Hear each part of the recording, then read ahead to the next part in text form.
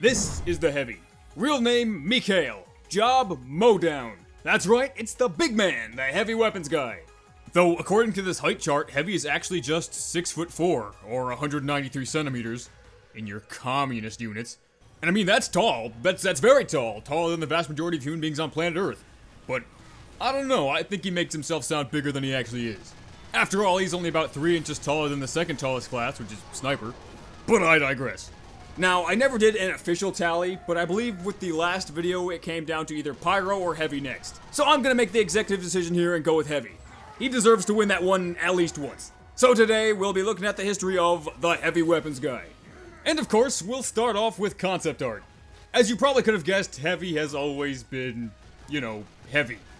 Basically, all of his early designs have him as a large, almost gorilla proportioned dude. And he still kind of is, so I guess he hasn't really changed all that much. Except for this one right here, where he's rocking a sweet mullet. Heavy has always been portrayed as bald or balding, and often with some amount of light facial hair or stubble. And he's always seen with a bullet belt around his torso. In the original 2006 trailer, Heavy has a slightly different vest and isn't wearing gloves, which always looks super bizarre. You just need something to cover those giant hands.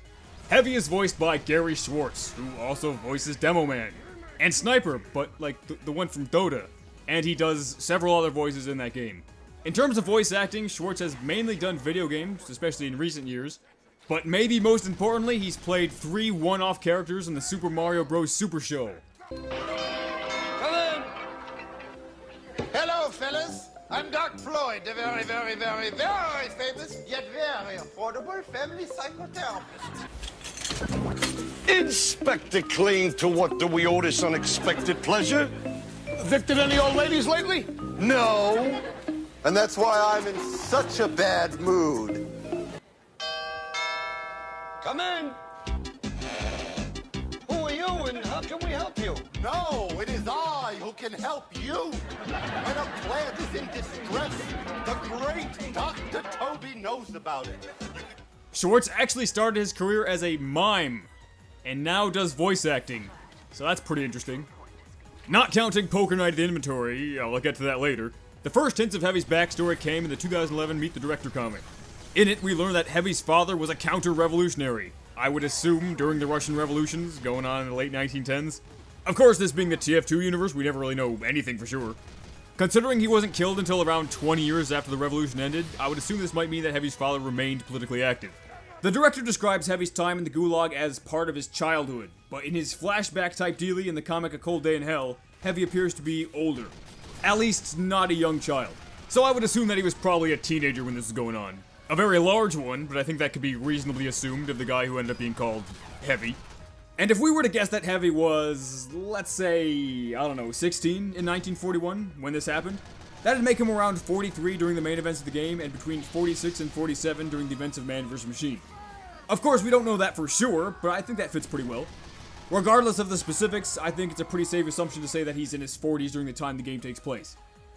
We began to hear a little bit more about Heavy's family in the 2011 Halloween comic, where we learn that he uses the money he makes as a mercenary to feed them, most likely sending money back to them in Russia. And speaking of which, we learn in the Rift promo blog posts, also from 2011, that the Heavy, and by extension his family, live in the mountains in eastern Siberia. It does seem somewhat odd that Heavy and his family would willingly live in the Soviet Union even after being in prison there. I wouldn't imagine that they would be very fond of the government, but Heavy does have several weapons sporting a hammer and sickle, and he does have several Soviet-themed cosmetic items. So maybe it's just kind of like a nationalistic thing in general. Or maybe the Heavy is just some kind of die-hard communist who vehemently disagreed with his father. But somehow I kind of doubt that. We finally get to see Heavy's family in the comic A Cold Day in Hell.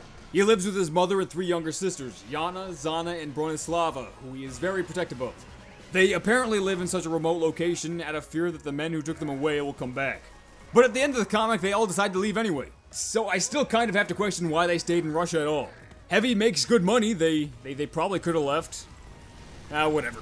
And it turns out that people did come for them while Heavy was away in America, and they just killed them, so I guess that wasn't really a problem. Okay, so Heavy is in the game Poker Night at the Inventory, and during that he talks about his past a bit. Now, it's certainly debatable whether or not parts of this are canon. At some points, Heavy makes a few references to things that don't really fit in the timeline of the game. For example, he mentions liking the first 20 minutes of Rocky IV, which didn't come out until 1985, and getting a new Huey Lewis tape for his Walkman, which wasn't invented until 1979. So, older stuff for sure, just not exactly in the game's late 60s and early 70s range.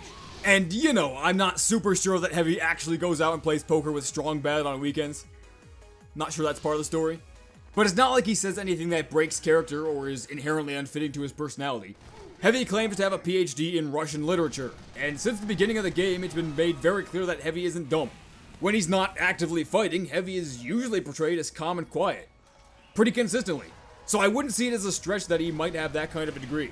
And hey, I guess that would make him more of a real doctor than Medic is. So how about that? For the sake of the timeline later on, I will be considering certain parts of Heavy's Poker Night dialogue as true. Since Heavy is basically the only class to really have something like this, I figure we might as well take any info we can and use it. But more on that later. Despite obviously enjoying killing people, as much as, if not more than the other mercenaries, it appears that Heavy's work is just that. It's just kind of a job for him. He does it in order to provide for his mother and his sisters. He seems like a you gotta do what you gotta do to survive type of guy. Of course though, Heavy is still good friends with the Medic and is apparently afraid of the Pyro, at least sometimes, and he surprisingly even tolerates Scout when they go on a mission together. But you know, something tells me he might not support Zana's engagement to Soldier. And hey, you can't talk about the heavy weapons guy without talking about his heavy weapons. Of course, by default, he has Sasha, who even sleeps in a little bed next to him, and Natasha as a second gun. But the Showdown comic revealed his name for the Tomislav to be Svetlana, Oksana for the Brass Beast, and Sheila for the Huo-Long Heater. In Poker Night, he even mentions being a coin collector. He melts them down in order to make custom bolts for Sasha. And now it's time for a timeline of every major event that we know of in the Heavy's life.